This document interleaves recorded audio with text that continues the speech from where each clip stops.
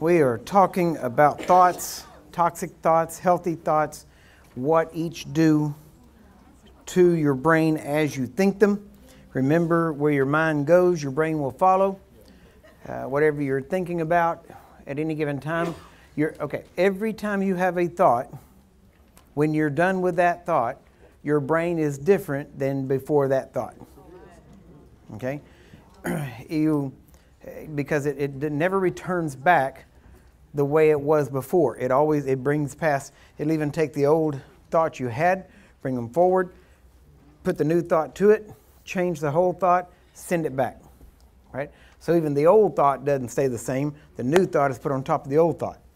So now, look, I just read to you a bit ago, Isaiah 26:3. That will keep him in perfect peace, whose mind is stayed upon thee, because he trusteth in thee. Philippians 4:8. This is one most everybody knows. Finally, brethren, whatsoever things are true, whatsoever things are honest, whatsoever things are just, whatsoever things are pure, whatsoever things are lovely, whatsoever things are of good report, if there be any virtue, if there be any praise, think on these things. Now you know what to think on, right? Which is what? What is the one thing that matches all those? The Word of God. Amen? So, just as you can choose to think healthy thoughts and speak healthy words, you can choose to think unhealthy, or what Dr. Leaf calls toxic thoughts, and speak unhealthy or toxic words. Whether you choose a healthy thought and word or a toxic thought and word, you will be reinforcing previously healthy or toxic thoughts and words. Now that is super simple, but sometimes stating the obvious is necessary. Okay? Now, we should remember this when speaking to others or ourselves. Okay? You need to make sure that your speech to others and to yourself, the Bible says, is spoken in grace. Ministering grace to the hearer, the Bible says. Isn't that right? So you ought to talk to yourself and listen, you shouldn't talk to others. I have to really be careful how I say this. You shouldn't talk you ought to talk to yourself and others nice, both times, right? And what I'm saying is you should never talk to others. You should never talk to yourself worse than you talk to others. Now, I could say it that way and you go, okay, well, that's good. That's the good risk. So as long as however bad I talk to them, I can't talk to myself the same way. No, I'm not saying that, okay? I'm saying that how you talk normally is what's going to come out. And you should always speak well to others and speak well to and about yourself. Amen? We have to start controlling the tongue, because the tongue, we said that wherever the mind goes, the brain follows, and generally the mind follows the tongue. Okay? And I know the mind, you have to think the thoughts before the tongue can say it, but sometimes you get on a roll, stuff starts coming out, and honestly, that's why most conversations, if they go any length of time, they end up in sin. Because most people don't have enough word level in them to talk very long without getting out of the word. And you start talking pretty soon. You start talking one way, then you run out of whatever word level you got built up in you, and then you start talking garbage. Yep. That's why I'm listening, And so whenever I'm talking to somebody, one-on-one, that kind of thing, and we're talking about something, and we're standing there talking, that's great. When we get over on garbage, I'm going to walk away, right? And usually that doesn't take very long, because most people's word level is not very much. And so we ought to be, now you say, doesn't it get boring that all you do is stand there and talk about the Bible? No. If you think that, you haven't gotten into the Word very deep. Okay? The Word is exciting. When you start to realize what God has done for you, what He's given you, not what you're going to get, what He has. See, it's good enough to think about what's coming.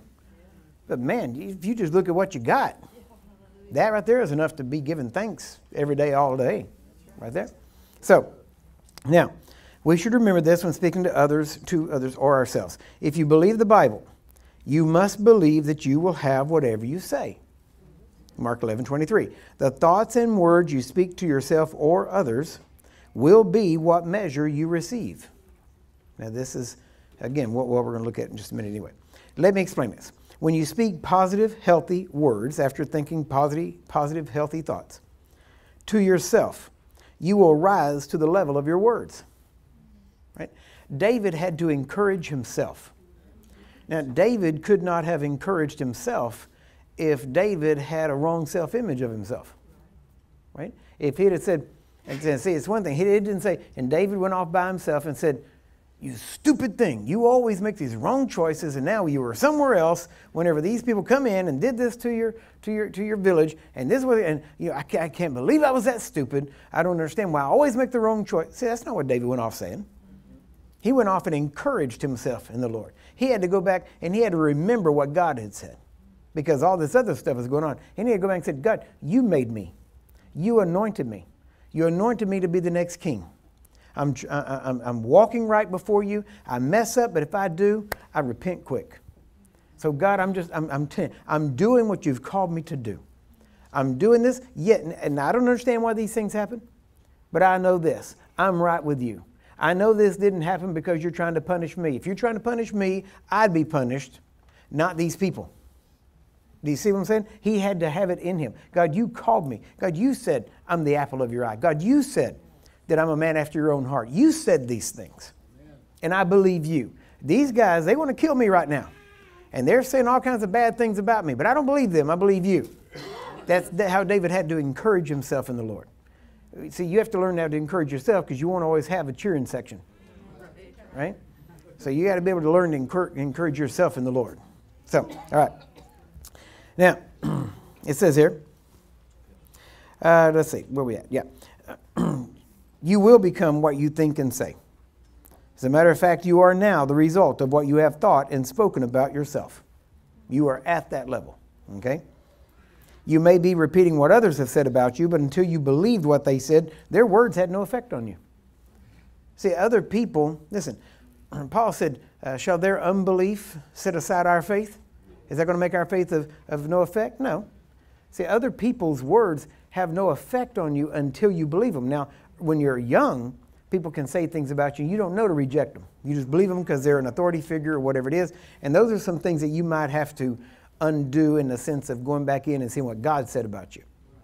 But you have to realize when you're an adult and you know that you can choose what comes into your life and you can reject things that are trying to get into your life, then when you know that, then other people's words do not affect you other than what you let them do. But you have to choose. And now, sometimes choosing, you choose by not making a choice. That's right? Just by default. You condone what they say. Or sometimes you just don't want to fight, so you agree with them. Right? I'm not saying you should fight, but you should at least walk away. Right? You bless them before you do. See, when you bless them, okay, the Bible says if somebody curses you, you are to bless them. If you bless them when you start to walk away, then that nullifies the words that they have spoken to you. Amen. Right? Now, unless, of course, you took that word to heart and you go, yeah, that's right. Well, bless you, and then you walk off. I'm not talking about that. Right? I mean, sometimes you got to say bless you through gritted teeth. You know? It doesn't always just flow out of your tongue, you know? But you need to realize that when you bless them, now, when you bless someone, okay, you can't bless without getting blessed. Why? Because you're sowing, you're going to reap. Do you get that? So you are creating your own harvest, not taking their harvest. So, all right, now let's have to keep moving. I don't have time to go too far. It says, where are we at? There we go. Once you believe their words and began to think their words and speak their words about you, then their words become your words, and you have received what you believed or thought and spoke about yourself. You see? So you have to set a guard. It says to guard your heart. We've already talked about guarding your heart, about guarding your mouth. But you have to guard your heart. Jesus said, take heed to what you hear. Because what you hear is what will be measured to you. Right? So you have to learn to take heed. When you start hearing something heading a certain way, either stop it or walk away. Because if you partake in it, there will be a moment where you know, okay, now I have entered into this with them. But until that point, you can still walk away and leave that there. But as soon as you join in and go, yeah, I know just what, okay. Now, see, even if you stop yourself there, you've already entered in. Now you have to back out. And you have to go, really, we shouldn't be talking about this. If you're going to talk about that person, go get them. And let's talk about them while they're here. Give them a chance to defend something. Now that you backing out of it. But if you just agree with them and then you walk off, you have not detached yourself. Remember, we are all connected. But that connection has to do primarily with relationship. The stronger the relationship, the stronger the connection. And so whenever you make that connection with a person, if you enter into conversation with them, now you have created a stronger connection or relationship with them. So you have to separate that thing and walk away, and usually you have to say, you can do it by walking away and going, you know, Father, I'm sorry I shouldn't have got involved in that, and I don't care. But that is after the fact, and you can do it. That's an easier way to do it. But that doesn't, see, the difference is that does not set up a guard next time. Okay? The best way to guard yourself against doing something a second time is as soon as you come to the acknowledgement of what you've done, make it public in the sense that you reject that publicly. Basically what it comes down to is this: embarrass yourself, right? By speaking up and saying something so you know. See, once you tell a person, you know what, this is gossip, it's not the Bible, I'm not going to get involved in it, and I appreciate you not dumping your garbage in my ear. Now you say that, okay, it may be embarrassing for you or for them at the moment, but I promise you, they're not going to come talk in your ear again. Right? It may be embarrassing for you, but they're going to find somebody else to dump that garbage in. Right? And it's worth it. Yeah, then they'll go off talking about you. There you go. So, see? There you go. And there you go, fulfilling Scripture, because woe unto you when all men speak well of you. Right? And now they're not speaking well of you, so you have fulfilled Scripture. So, there you go. All right. Now, okay. There are children that had parents that spoke negative things about both of them. I'm talking about having two children, two or more. One chose to believe what the parents said about them and became that. The other heard the same words but determined not to believe them and proved the parents wrong because they never accepted the parents' words as who they really were. Right?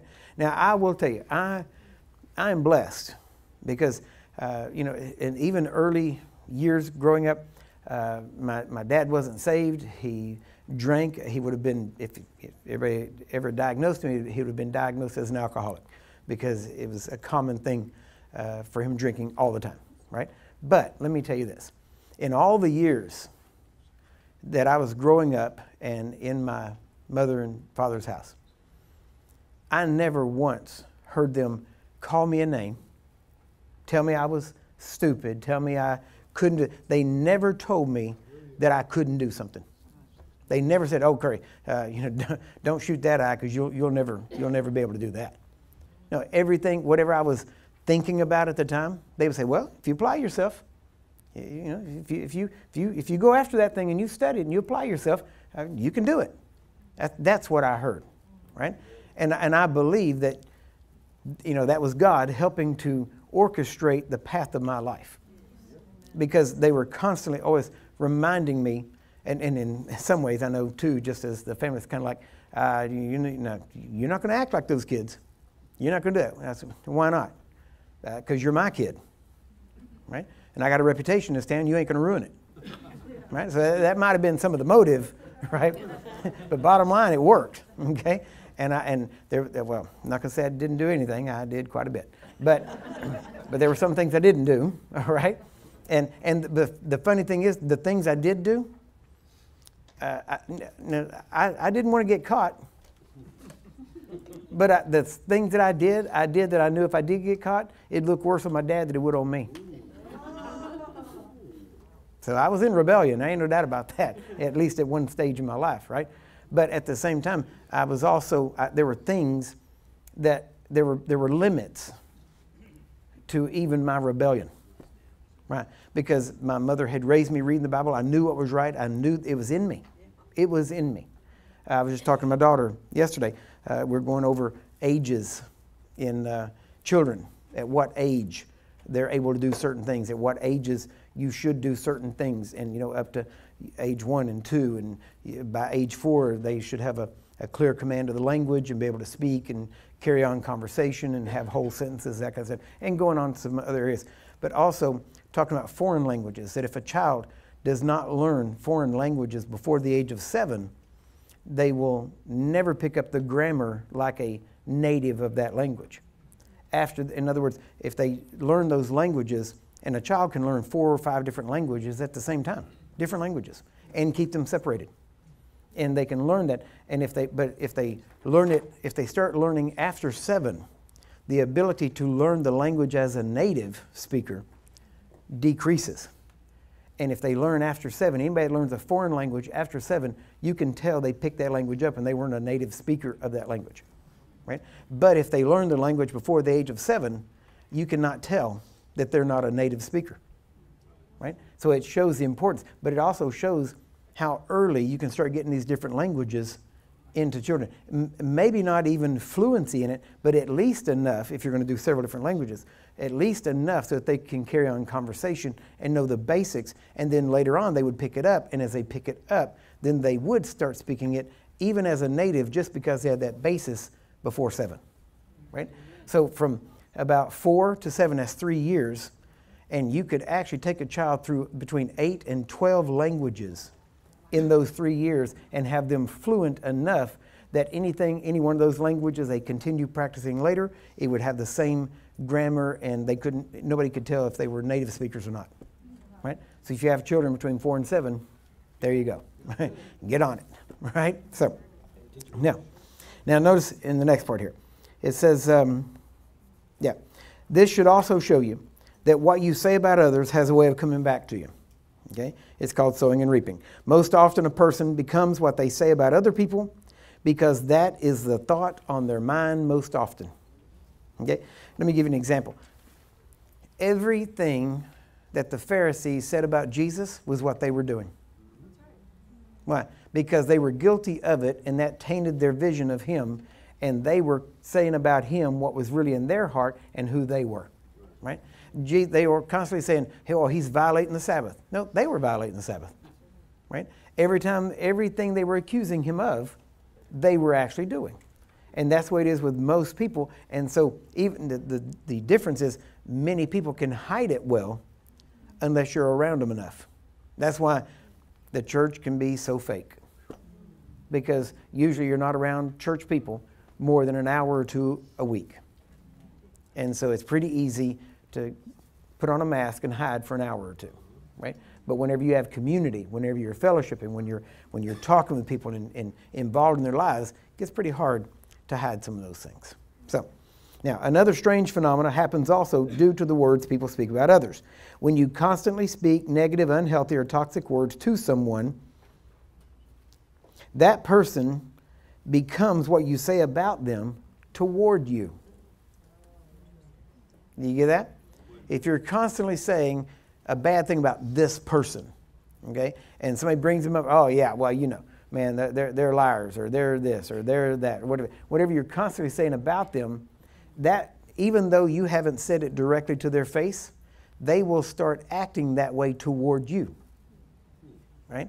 If you start talking about them, well, you know, they're just hateful people. You know, they're just unfriendly. And you keep saying that about them, and it's amazing because that's what you're, as we would say, putting off toward them. And then whenever they get around you, they'll what they feel is that negative aspect, and they'll just start avoiding you. And they're not you see them, they're talking to everybody else. They're shaking hands, laughing, and everything, and they get to you and they're going to tell you, how's it going? Yeah, and you're like, see, I told you. And they're like, well, they're not that way to everybody else, just towards you. And you say, well, that's because that's what's really in them. You know, they're fake to everybody else. No, it's what you're putting in. You're reaping what you were sowing. If you're saying they're that way, it doesn't mean they're that way to everybody, just to you. Why? Because you're the one saying about them. All right? Think about that. All right. Now, for example, if you consistently say that person has a bad attitude, they will start to develop a bad attitude towards you, even if they do not have one toward anyone else. What we just said. You get what you say. It is important that you say what you want, not just say what you have. You call those things that are not as though they were. Okay? Now, that goes all the way through. Now we're going to look, we got a couple minutes here, we're going to move into this, and we're going to move very quickly through these next pages. Now the reason, most of this will be on the website that we were talking about before, especially under the Mind Renewal tab there. It'll be on there, but each one of these areas will also be an area that we will put this up first and then work from there of developing the thought, you might say. and actually bringing more into it and taking you through exercises on these things and all that. So what we're seeing here is kind of the beginning, and it's a start. So the first one is on repetition. Okay? There's an old saying, the repetition is the mother of memory. That is true. Each time something is repeated, it is actually bringing out an old memory and adding to it and putting it at the forefront of your memories.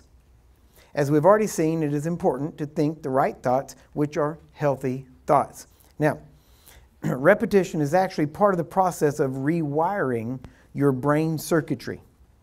Each time you repeat something, you are actually creating not just another memory, but you're reinforcing and creating a stronger memory or thought. Each time you repeat something, you're making it easier to remember and repeat the next time a situation or incident reminds you of it. Does that make sense to you?